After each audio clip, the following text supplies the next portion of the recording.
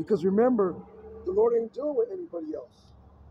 All right, the Lord has his people, and that's all he's dealing with. Okay? And set them in their own land. He's going to put us back in the land of Israel, the land of Jerusalem. Okay? Because right now, who dwells there is Esau, Edom. So the Lord is going to take us and put us back in our land. You so-called blacks, Hispanics, and Native Americans. He's going to put us back in Jerusalem.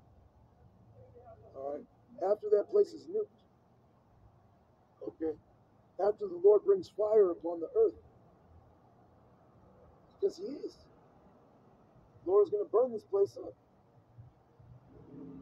It says, and the strangers shall be joined with them, and they shall cleave to the house of Jacob. Those strangers is talking about Israelite foreigners. All right? Those are the strangers that are going to be joined unto us, that are going to cleave unto us. And the people shall take them and bring them to their place. And the house of Israel shall possess them in the land of Yahweh, the land of Israel, Jerusalem, for servants and handmaids. And they shall take them captives, whose captives they were, and they shall rule over their oppressors. See? So the Lord gonna gather the elect, the Israelites, the 1/3. We gonna come together. We gonna click up. We gonna be one big happy family again. It's not gonna be no more blacks killing Hispanics, Hispanics killing blacks. It ain't gonna be like that no more. Okay, it's gonna be Israelites putting other nations in slavery, putting other nations to death, man. All right, take them captives, whose captives we were. We are captive under every nation. Okay, starting with Esau. You know, and it shall come to pass in that day that Yahweh Bashem Yahushai shall give thee rest from thy sorrow and from thy fear and from the hard bondage wherein thou was made to serve, that thou shalt take up this proverb against the king of Babylon, and say, how hath the oppressor seized, the golden city seized? Yahweh Bashem Yahushai hath broken the staff of the wicked and the scepter of the rulers. That's what we're doing right now, is out here in your face, man. We out here in public proclaiming this, man. That you're finished. Your kingdom is over with. All right? The Lord is undoing our captivity. That's why you got so many brothers out there preaching the same thing. Preaching the word of the Lord. You know, you have the apostle Tahar come out with the question. You know, I guess there's some stuff going around the news about how many Israelite camps there are, or how many Israelites there are preaching this word. Well, to be honest, the Israelites are innumerable. Okay, there's so many Israelites you can't number them.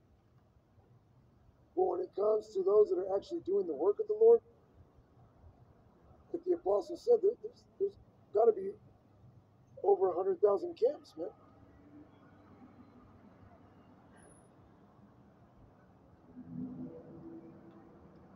Over 100,000 Israelite groups doing the work. Now, the prophets are 144,000, but there is a 1/3. So not every single man out there is part of the 144. But a lot of those men could be 1/3. You know, doing this work, believing the Lord. Okay?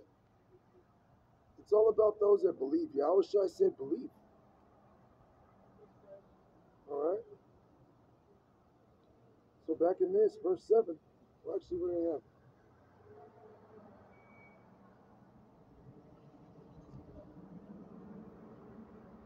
have? Isaiah 14.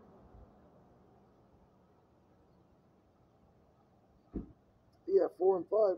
Isaiah 14, 4 and 5. The Lord is breaking Esau down, man. This man can't come against us and stop us from doing this. As of right now, he can't. He can't say, "Oh, no more preaching that." But they're gonna try, and real soon, they are gonna demonize us. They are gonna try to shut this word up. But it ain't up to them, man. It's up to Yahweh why Yahweh shot. But this man is definitely being hurt. Okay, this man is definitely being hurt. You got regular Jakes calling him the devil. Regular Israelites calling him Esau. All right, he's being revealed, as it tells you in Second Ezra, which we're gonna get. Second Thessalonians, Slakia.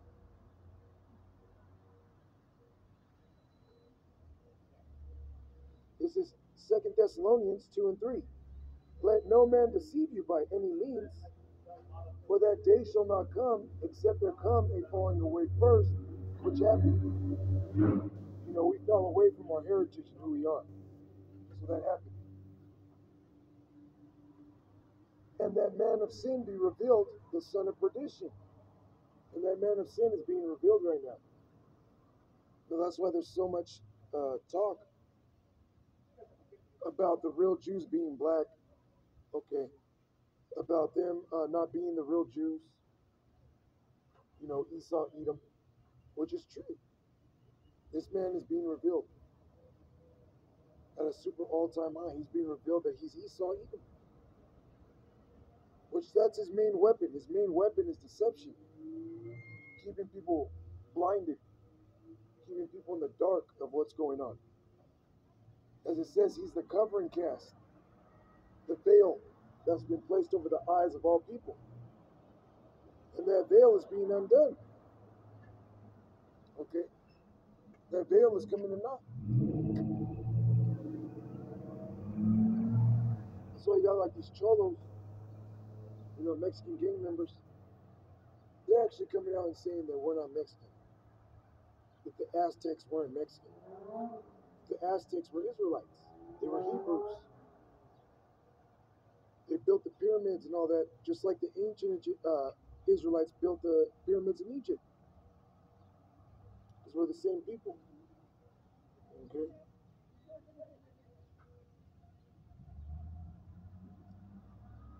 And that man of sin be revealed, the son of perdition, who opposeth and exalteth himself above all that is called God, or that is worshipped, so that he, as God, sitteth in the temple of God, showing himself that he is God. You see? And that's what he's doing in the eyes of the world, saying that he's the holy people, he's the righteous, he's the Israelites, that God's a white man, that Jesus is a white man. And it made it that much easier for him to conquer us and colonize us during the 1400s, 1500s. Okay. The Renaissance era. Okay, where you had the icons being whitewashed. Where you had Gad, Reuben, Ephraim, Manasseh, Simeon, Issachar, Asher. All the tribes getting captivated, man. Getting afflicted by this devil. Okay. He beat us down, pushed that Catholicism on us, and say you're nothing but an animal. Here, God set us up to rehabilitate you, to teach you how to conduct yourself as a human. That's what this devil did. That's what he did to us. Not knowing, okay, that we were the chosen, that we are the chosen. This is Genesis 49 and 1. And Jacob called unto his sons and said, gather yourselves together, that I may tell you what shall befall you in the last days. And we're living in the last days. In the end times. It says, gather yourselves together and hear. ye sons of Jacob, and hearken unto Israel your father, to hearken unto him. Because, yeah, our forefathers are prophets. Jacob, which is Israel, Isaac, Abraham, those are prophets.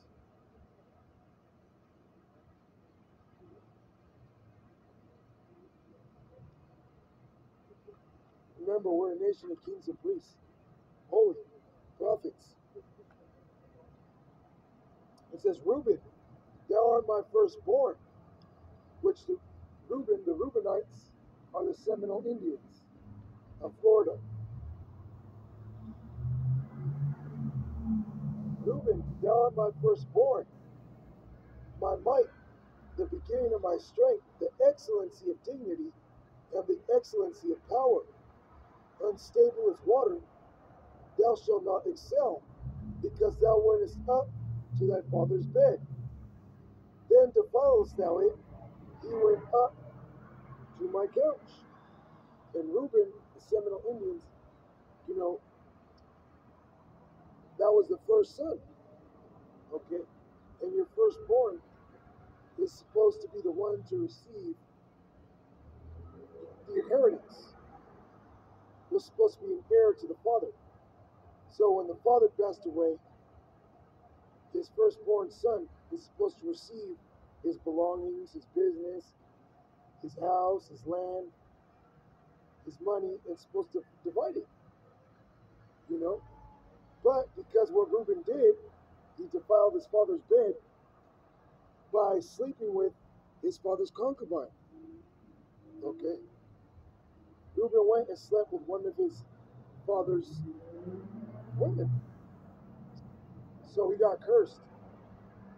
He got cursed from receiving that, from being the first in line to receive the inheritance.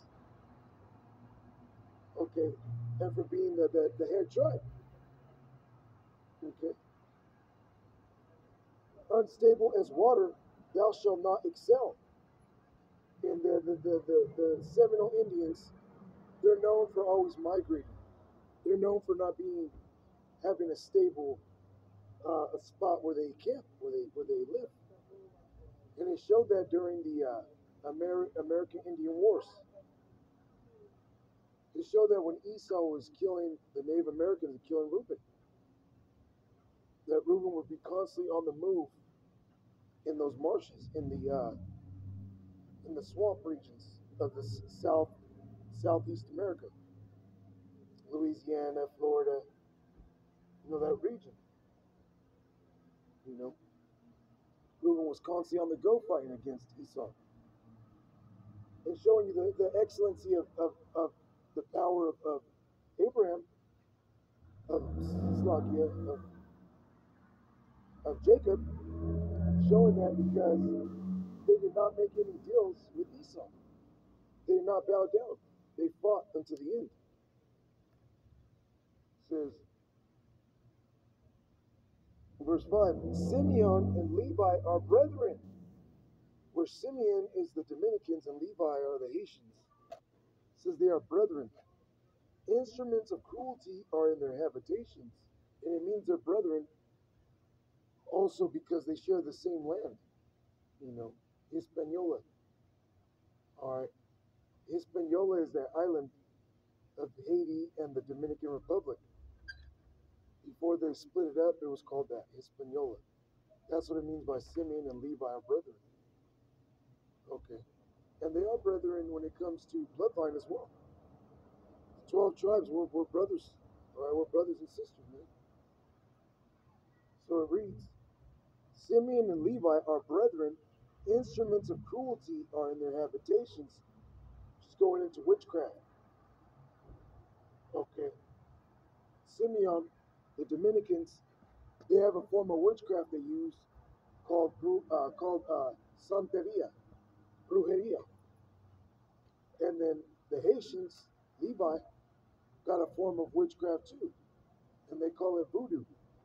All right, black magic. You know, if you look at on YouTube, go on YouTube and type in uh, witchcraft of the Caribbean, things of that nature. It should pop up. and they'll show you